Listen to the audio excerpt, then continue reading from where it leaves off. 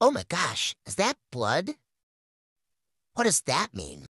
It's scary to notice blood in your urine. Here's what you need to know if you do see blood in your urine. Blood in the urine may appear in a variety of colors, ranging from a light rosé to tomato juice, or even dark brown and with dark brown clots. Seeing a little bit of blood in your urine should prompt you to seek medical attention, where they'll obtain your medical history and run urinalyses and urine culture tests to determine the cause. Blood in the urine may be accompanied by other symptoms, like having to urinate more often than usual, having increased urgency to urinate, painful urination, having pain in your sides or lower back area, or other symptoms of an infection like a fever, chills, or fatigue, or signs or symptoms of a kidney stone.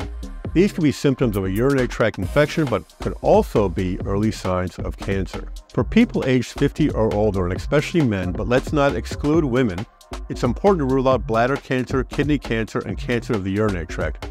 Early diagnosis allows for more effective treatment options in case it is cancer. Smoking and potentially vaping tobacco are the most important risk factors for bladder cancer. Other environmental factors, including living near heavy industry or previously areas of heavy industry, and working around diesel fumes, petroleum products, or chemical manufacturing. That being said, approximately 50% of people with these cancers do not have any known risk factors. Even if you can't see blood in your urine, it's still possible that it's present in microscopic amounts. Having this tested during routine medical checkups will help find any traces of blood and determine if it requires further investigation. Seeing blood when you urinate is not necessarily a crisis, but it is a sign you need to see your doctor. This is one red flag you cannot ignore.